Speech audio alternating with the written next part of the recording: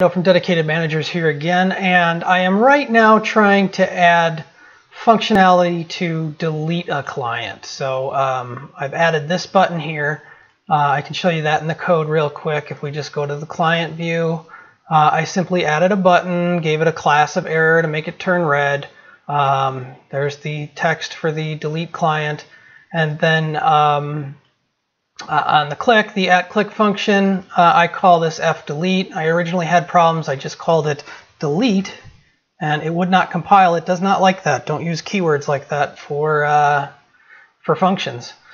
So I didn't realize it was a function, I guess, though it is. It's a function. So fdelete is a function down here, so that when that button is clicked, it calls this fdelete, which we dispatch to the store. So I call the store and I say, hey, go in and run this function, fdelete primary caregiver by ID. I really need to remove this by ID because I'm just using the global object. But so I'll find this in the store. So here's the fdelete primary caregiver by ID. So I basically I call Firebase on the collection.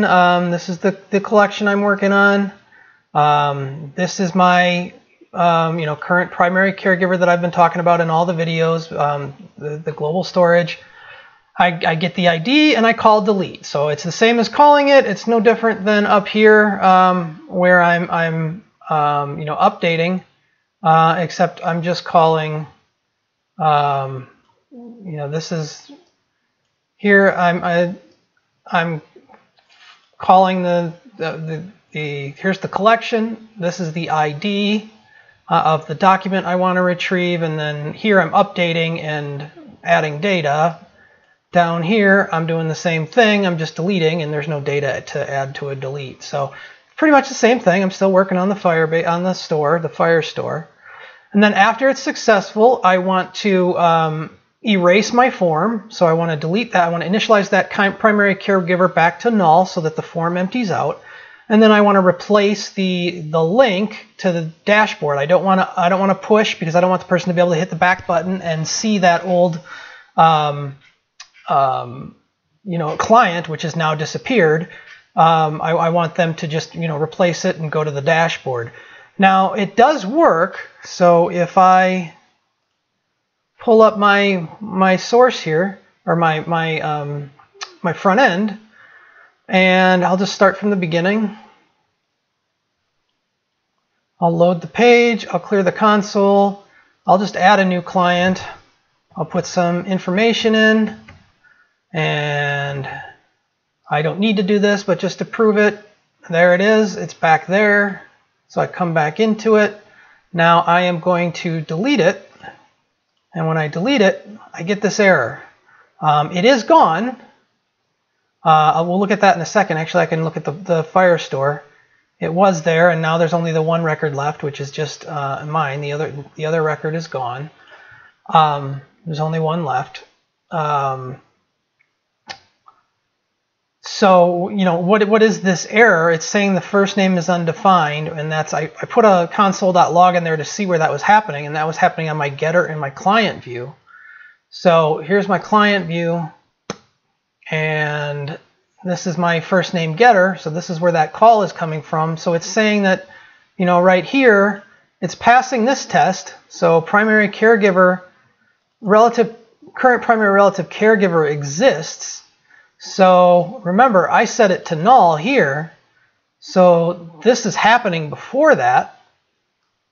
And what it's trying to do is get first name.data. Remember, now we're 2 levels down. If I was trying to just get data on current primary relative caregiver, I'd just get an undefined. But because I'm a second level down, I'm trying to access a property on something that is undefined. This is undefined, and now I'm getting an error. So what's happening here? Well, it took me a while to figure out, but it turns out that when deleting, so Firebase does its delete, and before it calls this then function, it calls that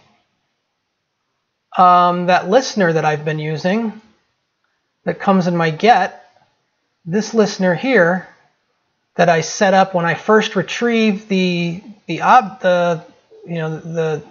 primary caregiver.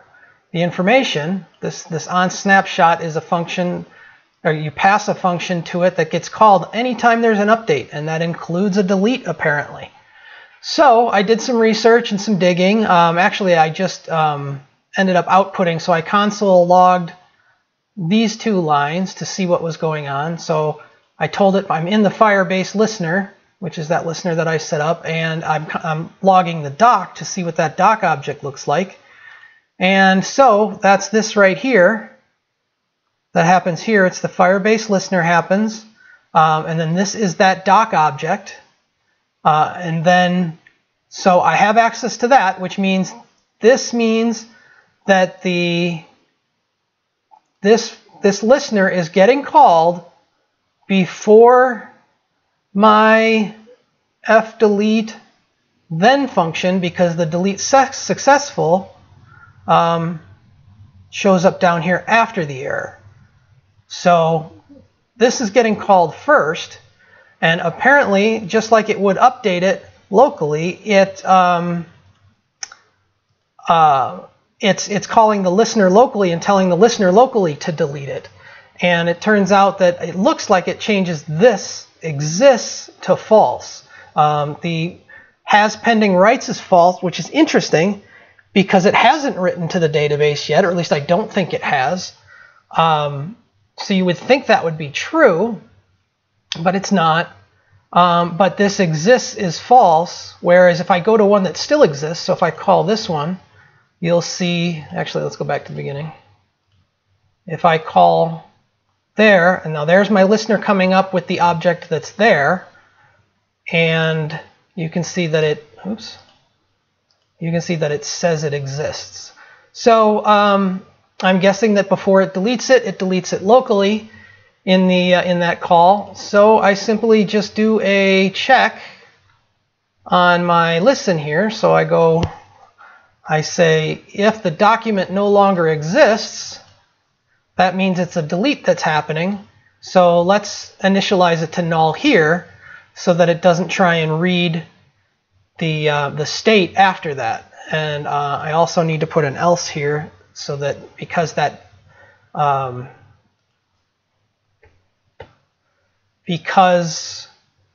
remember that has pending writes was false, and so it's turning true here by the negation operator, and so then this tries to commit something that doesn't exist. Actually, it still exists. It's the old one, but then it deletes it, and so it's all goofy. Anyway, this is what I had to do, was check if it exists, and then set my local copy to null, and then this all gets skipped, and then I'll just get rid of in the fdelete where I try and set it to null. I don't need to do that anymore. So now it's just going to replace to the dashboard when it's all complete. So the only thing I don't like about this is I'm guessing that this Firebase, this delete, remember this is ultimately a delete operation. I'm guessing it deletes it locally and then calls the the Firestore. So it's going to delete it locally, and then but if this call doesn't work out, it's not going to get deleted on the actual Firestore database. So I'm going to delete it locally. It's going to look like it's deleted, but then it's not really deleted on the database, so it'll probably show up later. So we'll see if that ends up causing a bug later. But for now, if I save all this, oops, I'll just save all because I'm not sure everything I changed. If I go back in here, now I can go back. I can add a new client. I can add some information, and now I'll hit delete, and I don't get any errors. So I figured out how to get rid of that with the exists function on the document that's returned to the to this state listener of the collection. So just a little update, some interesting stuff that I learned about the doc.exists. I don't see much for documentation on that anywhere. There are some discussions on the web about it if you search for it, but it's an interesting thing. So maybe that's not supported and it'll disappear at some point. That's probably my biggest worry is long term, that since it's not documented, or at least I can't readily find it. that it's going to cause problems in the future. But for now, I'm going to go with it. So anyway, Terry Caliendo from Dedicated Managers signing out. That's my big end that time. Signing out.